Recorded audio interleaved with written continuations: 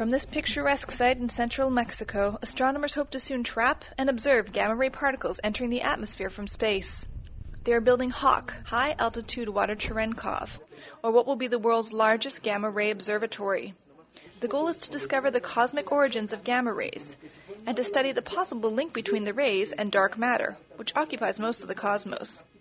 Astronomers have been studying the origins of dark matter since it was first identified in 1933, and they believe gamma rays from space may provide some real answers. Y está a una altura de más de 4,000 metros. The HAWK site is located 4,100 meters above sea level, says Dr. Andres Sandoval. At this height, particles are created when large amounts of gamma rays crash into the atmosphere.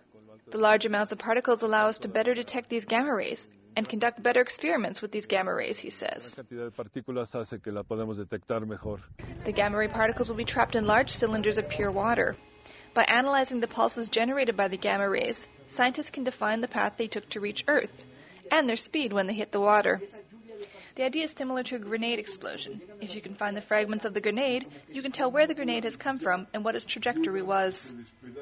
The information will help determine the origins of gamma rays and whether they were created by a supernova, a black hole, or even by dark matter. The HAWK project is expected to be completed in 2012 and is being funded with both public and private money.